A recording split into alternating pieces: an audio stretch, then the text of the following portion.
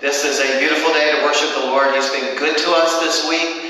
He's good to bring you with us into this sanctuary. We join our hearts and our voices together today to give praise to our Lord Jesus Christ. So would you join me this morning by opening in prayer. Father God, we thank you today for worship and praise. We ask now that as our voices lift heavenward, that you will see our hearts, hearts that have been touched, hearts that have been transformed by the love of Jesus Christ. How can we not but sing to you today? Now may we do that, I pray, in Jesus' name, amen. Let's sing together this morning, All Hail the Power of Jesus' name.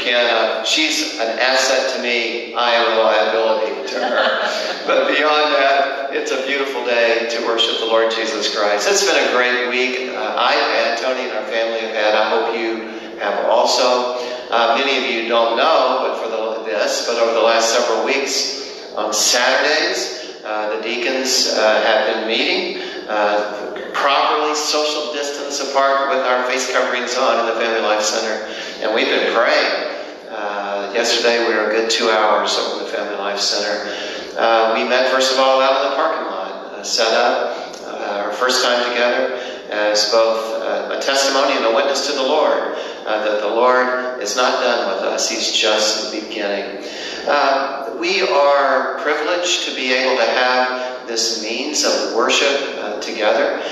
We're not in the sanctuary gathered today. I do want to remind us that there have been periods in church history where churches have not been allowed to meet together. Now we can, but we are choosing not to do so at this moment for safety reasons. But it nevertheless does raise the reality that there have been many times that the church has been spread out, has been in the diaspora, has been underground, in which they had in their separate homes, they would have to worship together. We do that. Thank you for your faithfulness in meeting with us each Sunday morning on Shawmut Baptist Facebook Live. Thank you for your faithfulness in giving. I have been so impressed as I have been peeking every now and then at the financial report from our church treasurer. Thank you. You have been so good and so faithful in giving. Let me take this moment just to remind you that if you care to use the U.S. mail, the address for the church is found on the church website at shawmutfbc.com. You will also find there a link on where to go if you would care to give by credit card or by debit card. God bless you for your faithfulness. We remember our sick among us. I have great news to report to you today that this week, Reba Carter, who we've been praying with and for a long time, haven't we? Reba gets to come home this week. She's in rehab. She's been in the hospital, think about this now, for well over 30 days. She's 80-something years young. Came down with 9 other members of her family with the COVID. And she is the last to leave, and we hear she's doing well. And the Carter family tells me they're going to have a great celebration when she comes back home. I can't wait to see Reba here back at church sometime. I think that would be a wonderful thing to celebrate together. Thank you for taking the prayer list with you. Isn't it amazing how in just 1 week's time things can change in our nation? You will notice that we have added prayer concerns for peace and justice in our land. That's what we pray for. Those always in the scripture go hand in hand together, and we will pray that prayer for our land and for our country. Thank you for doing that. This is an important week for us at Shawmut in our interim plan to be able to restart a public worship service together. We created a criteria we call the Good to Go criteria of looking at several weeks in the past and COVID prevalence in our community. We wanted to make sure that when we would meet again, that we would not be in the midst of a surge of cases in our community. Well, if you look on Facebook today, I did publish for you there in my post this morning the numbers from Chambers County, and it does appear, in fact, that we are in some sort of surge. Something's going on. We know that 2 weeks ago, if you look at weeks 1 and 2, from 2 weeks out, there were 16 cases, new cases of COVID. We're already, this week, in week 3, going into week 4, we're already double that. And we still have 4 more days to add to the count. That's a pretty significant surge. It's enough that the deacons yesterday, as we discussed this, we felt that our projected start date next Sunday is just not going to work out, not in a moment like this. We need the curve, we need that thing to flatten down before we would think about meeting together. So stay tuned. We hope to be able to meet together soon over the Family Life Center. Thank you also for those of you who completed the survey online. We needed to know from our membership that even with all the efforts that we are taking for security and safety in meeting, and I really do believe there are a few churches in Chambers County that are going to the extraordinary efforts that we are going to. Just the Good to Go criteria itself is a good illustration that we are bending over backwards to make sure we have a safe worship environment. But even with all those efforts, I ask our membership to submit an online survey about would they be attending if we would have a public worship service. And the results have come back in. 60% of you have said no. You have said that to us that even if we do have all those measures, that you still, and you also indicated on the survey why. Because it was an equal percentage, 60% of the respondents said that you it's either because of the age or because of pre-existing conditions that you have. I want you to know we do understand that. We appreciate you.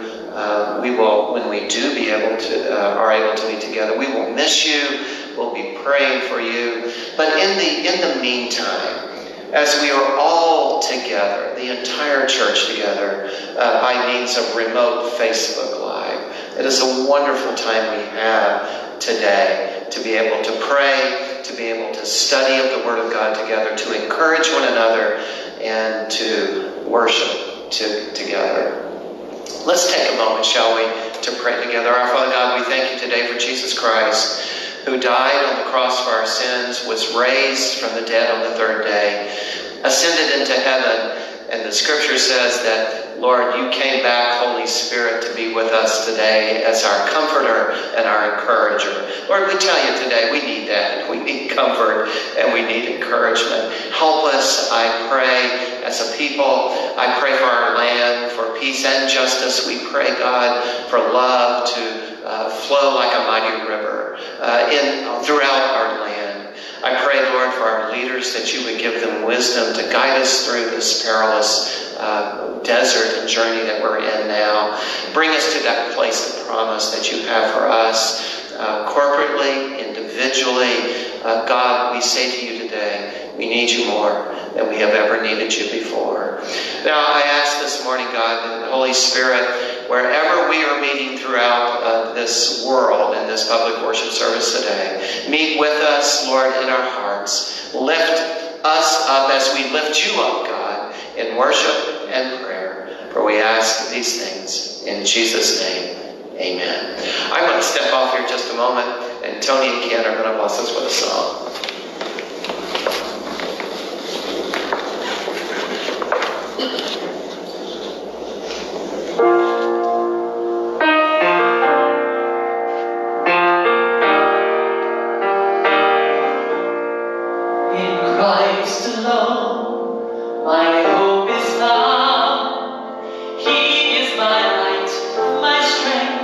My song, this cornerstone, this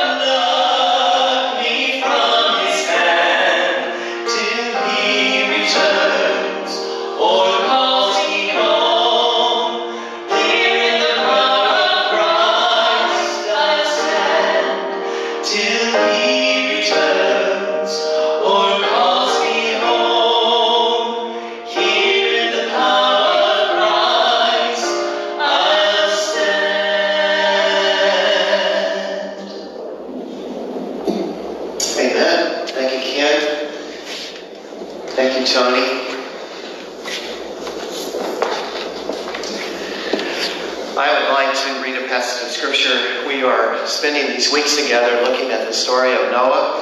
If you have your Bibles, I invite you to open them to Genesis chapter 8, beginning in verse 3, and we'll read down through verse 13.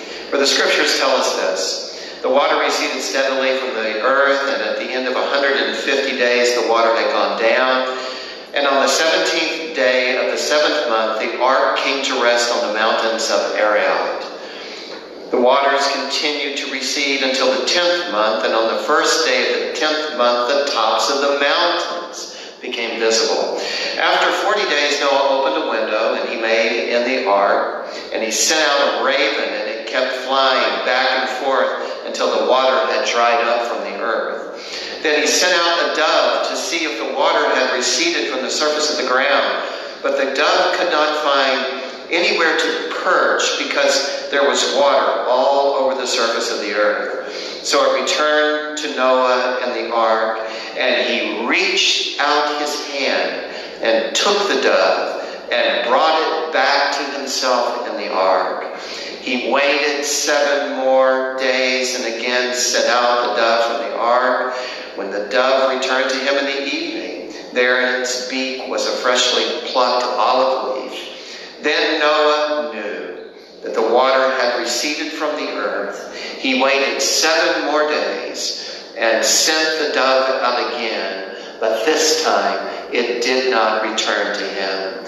But the first day of the first month of Noah's 601st year, the water had dried up from the earth. Noah then removed the covering of the ark and saw that the surface of the ground was dry. Let's talk a little bit this morning about new beginnings in life.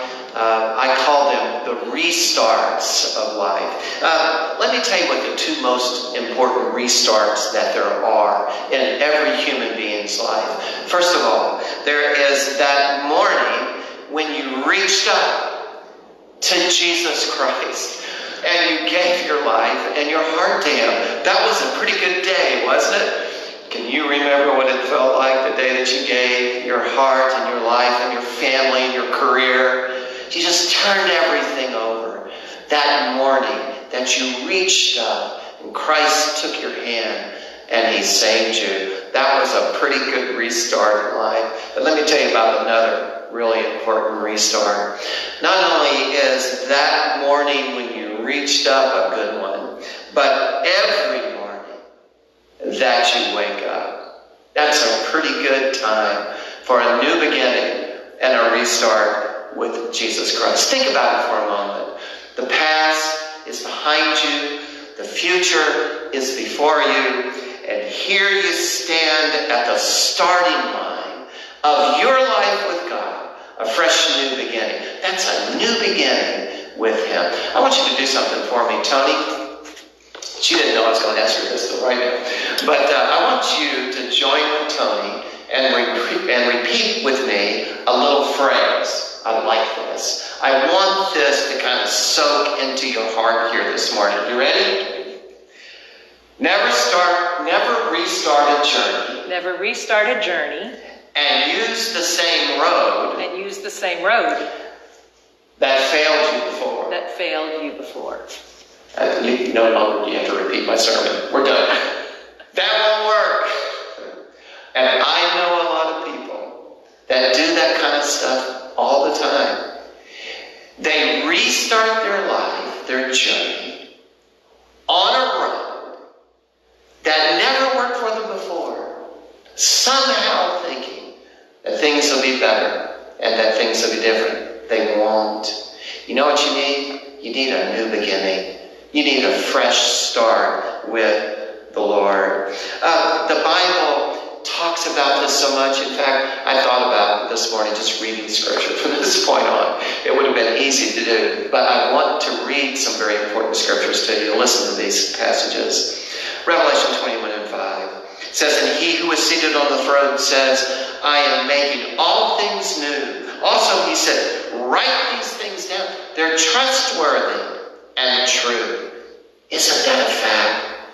You think about the efforts you have made in your life outside of God to find a road to happiness and peace, do they ever work? There's nothing trustworthy. There's nothing true in those things.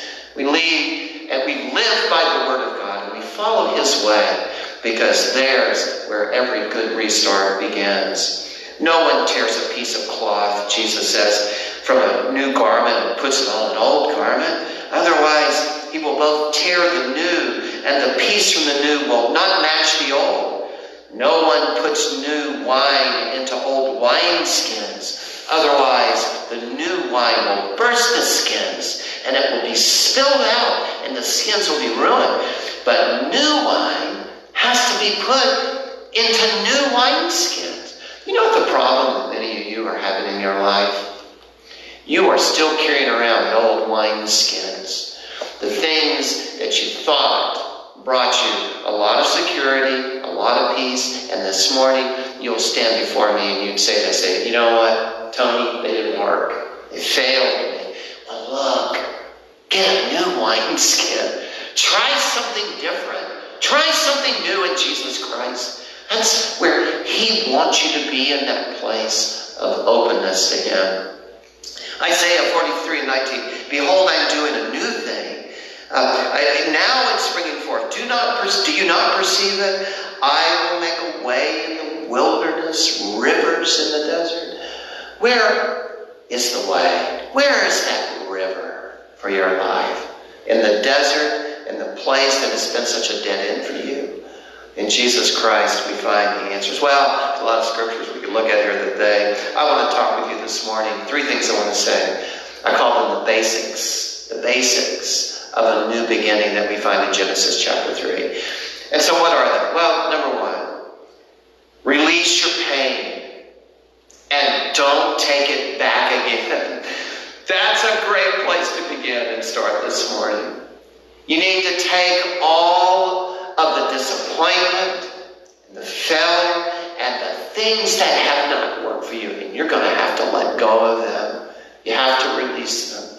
The first place we need to start for a new beginning is we need to see what old Noah did. The first thing is he began this new restart of his life. It says he opened up the window and he took that old unclean raven and it says he let the thing loose. He released it, and he let it go. I think there's a lesson in there somewhere. The rabbis thought this in their commentaries on the Old Testament. The old rabbis used to believe that because the ravens were considered to be unclean by Old Testament law. Why was that? Well, the reason is because they fed upon dead things, old things, past things. Things that were long dead and gone. That's where ravens congregate. And Noah said, look, if I'm going to have a new beginning, that guy's got to go. We're just going to release him out of this ark. And it says that he did. You know, there is so much carrying, dead stuff that we carry about with us in life. Things that dirty and diminish. Things that reduce and restrict, things that taint and tarnish. You see, when we do that, we're feeding upon things that are dead and done and over. Why would you ever do that? The Bible says that what we're to do is that we need to release these things. And so Noah released all that was unclean out of his life. I have a little project that I want us to do this week. It'll be fun together. I've helped you with a link on our Facebook page. You may have seen it this morning. Here's a little project. It's several steps. First of all, I need you to get a sheet of paper this week somewhere. And a brand new blank sheet of paper and a pen. Then, once you've got that pen and paper, I would like for you then, I want you to write some things down on the paper. And you say, well, what is it you want me to write down? Well, here they are. I'll tell you.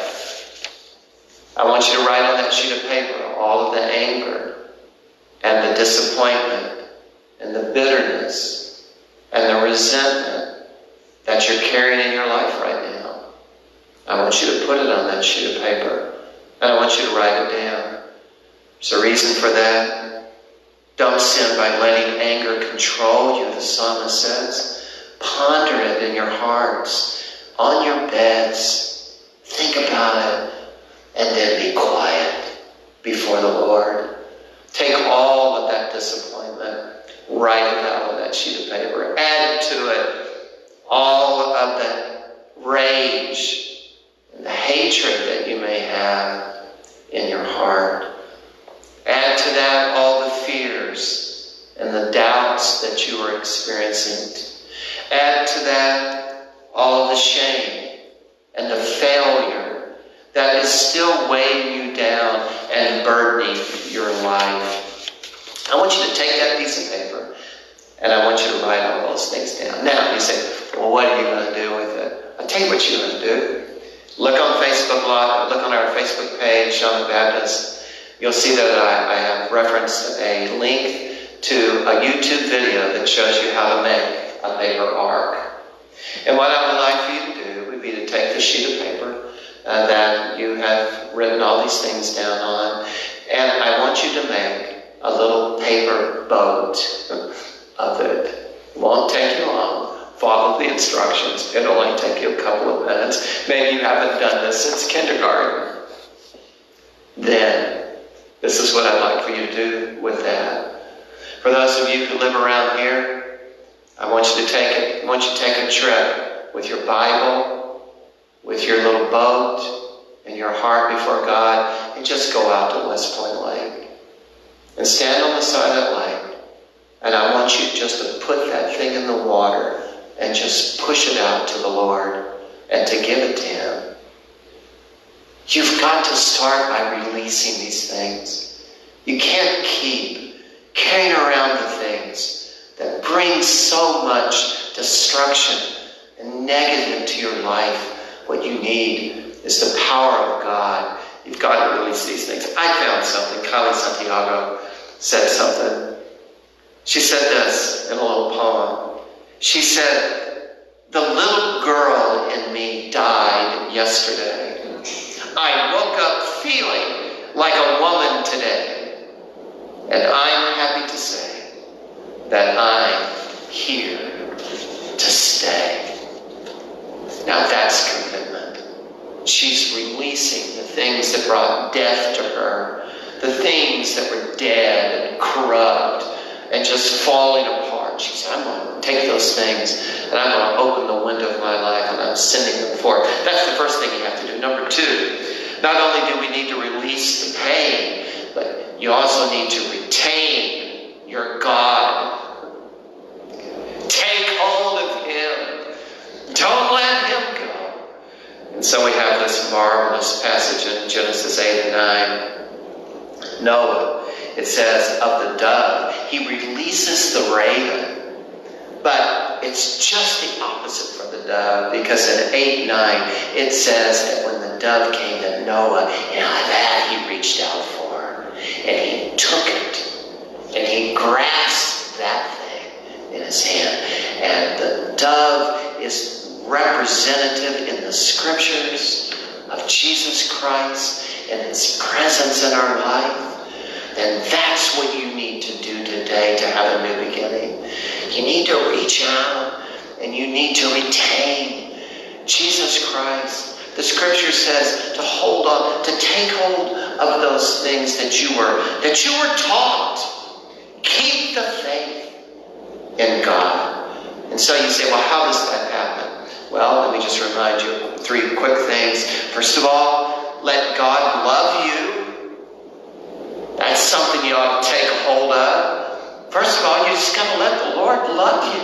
We got a new little kid that has arrived at our, we have two actually, that just arrived at our house a couple weeks ago. And one of them, Stella, no matter how much I try to love that cat, I try to hold it, and she fights me tooth and nail, and she scratches me, and she runs off. Kind of reminds me of me at times with the Lord, where He comes and He tries to love me. And I turn away from this love. And I won't accept the forgiveness and the mercy and the grace that He has for me.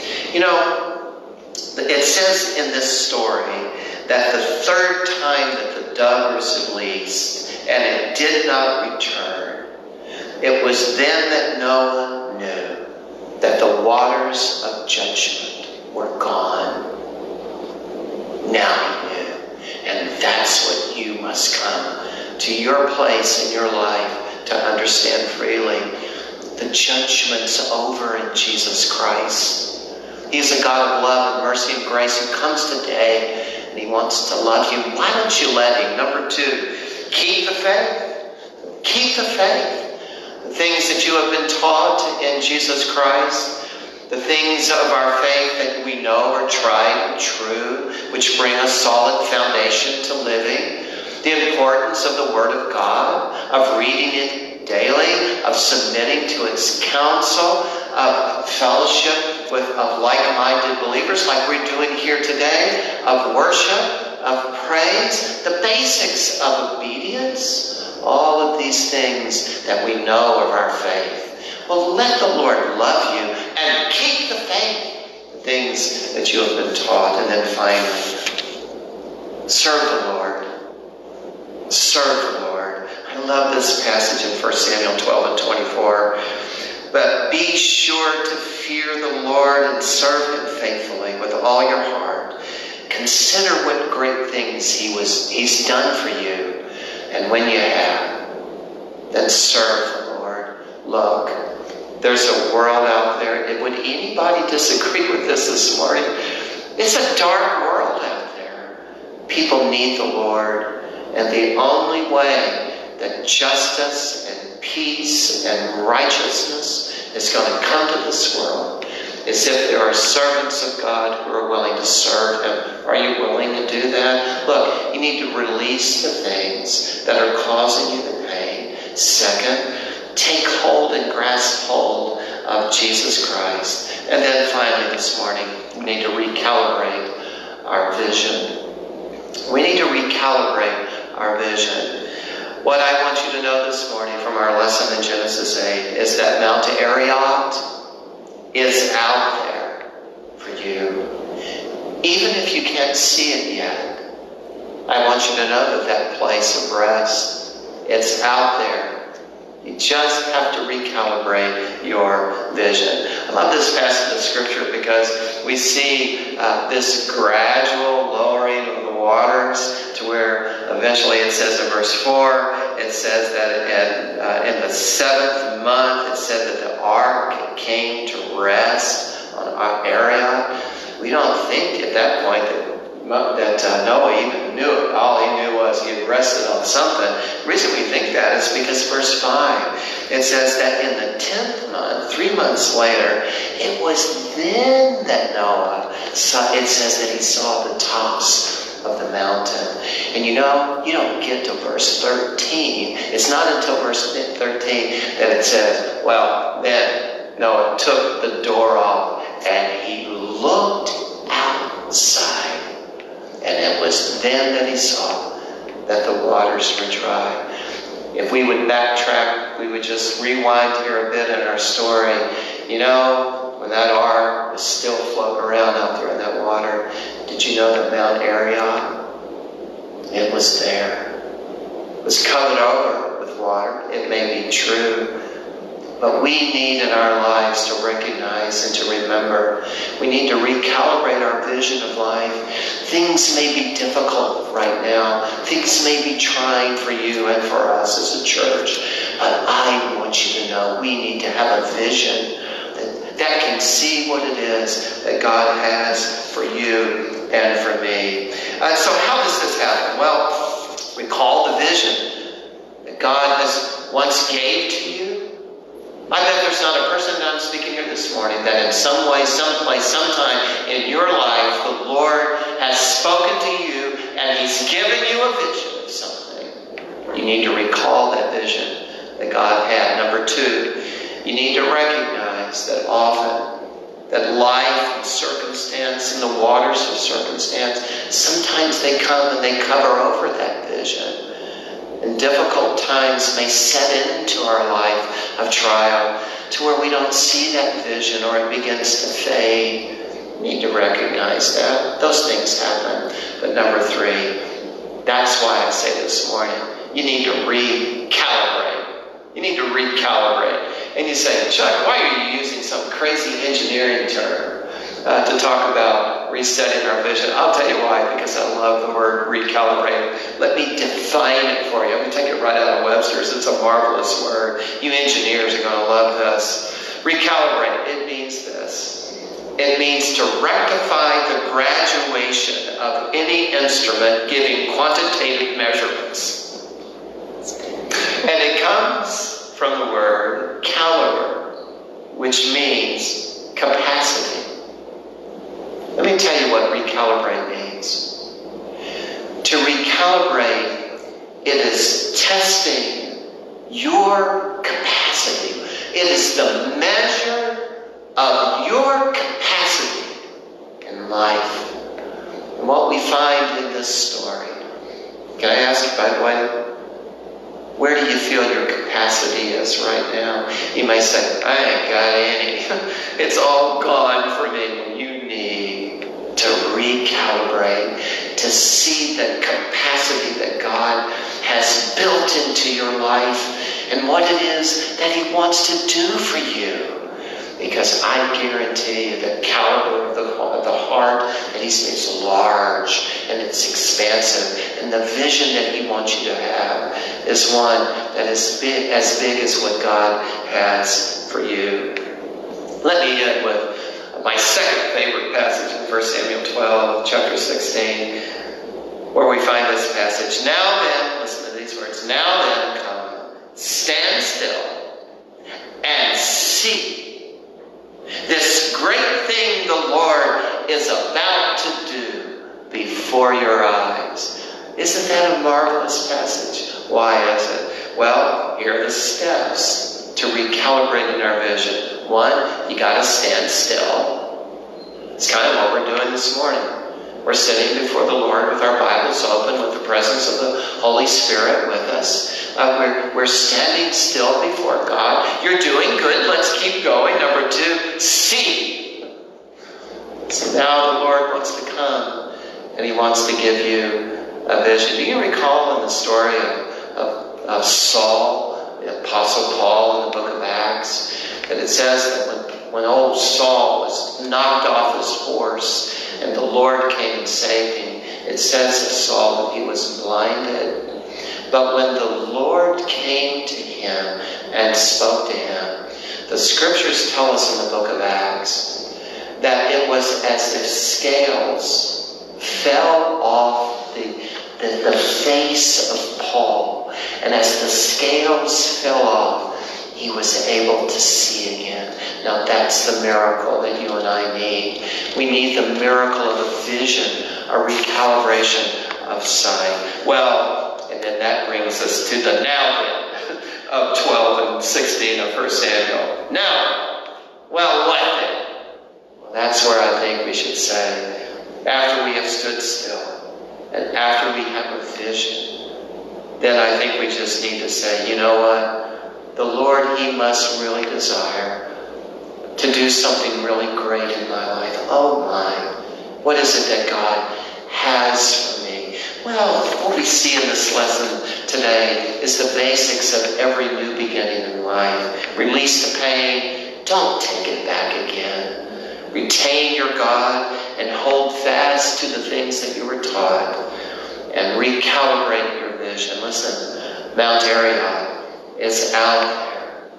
Even if you, at this moment, cannot see it, God's out there doing something marvelous for you and me. Father God, we thank you today for that reality. Thank you for the hope that there is in Jesus Christ. Lord, we're floating around in Shaman in our boat, in our ark, and we know that there is Ararat is out there for us. Oh God, help us to have faith in you, to trust you, to keep in step with the Spirit, and to believe. Oh Father, this is a new beginning. I'm feeling it for this church. There's something exciting that you have for us out there. I cannot wait to see what's beyond the new start you have. For I ask these things in Jesus' name. Amen. You know, these truths call for a mighty response of faith. And there's a song that reminds us of us. We're going to sing it in this time. Tony's going to lead us.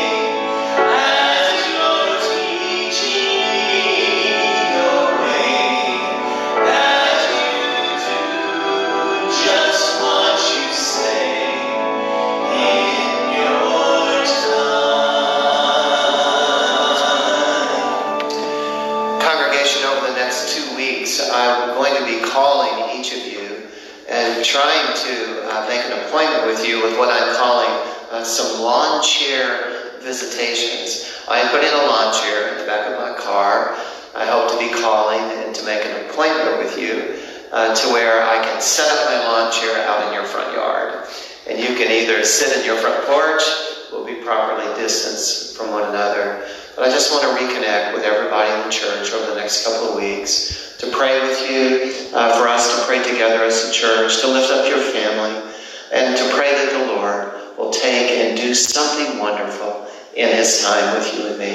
Now, that's my prayer, that we keep in step with the Spirit of God, that we will trust Him as He leads and guides us, because we'll know that if we stay in His time, beautiful and wonderful things will happen.